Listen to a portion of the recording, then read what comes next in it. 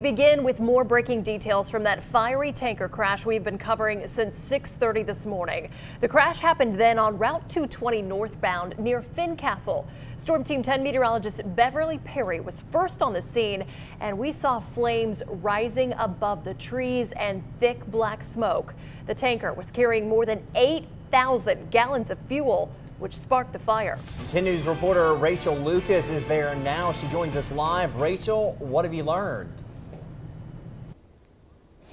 Well, most of that fuel was spilled onto the areaway, and that's really where we saw those massive flames from this morning. Now, when fire crews arrived, they really had no other option than to contain what they could and let the rest burn off. And when our crews arrived this morning, they saw massive flames. And I want to show you now some of the video that they took from the scene this morning. Now, the crash happened just before 6:30 this morning here behind me. Now, the driver was able to escape without being hurt.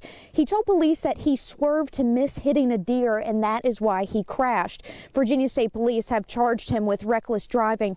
Emergency crews and VDOT are still on the scene here because there was a lot of damage that was done to the roadway.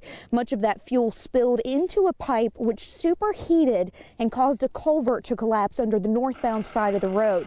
Now, a large amount of that fuel also spilled into Catawba Creek, and fire officials are asking anyone who lives or has livestock along the tributary of Catawba Creek to not allow livestock to drink from the water until officials have confirmed that it is safe to do so. Now, I want to bring you back to the scene now and what it looks like now. Those massive flames that we saw earlier this morning have since burned out, but crews are still here assessing the damage to that culvert.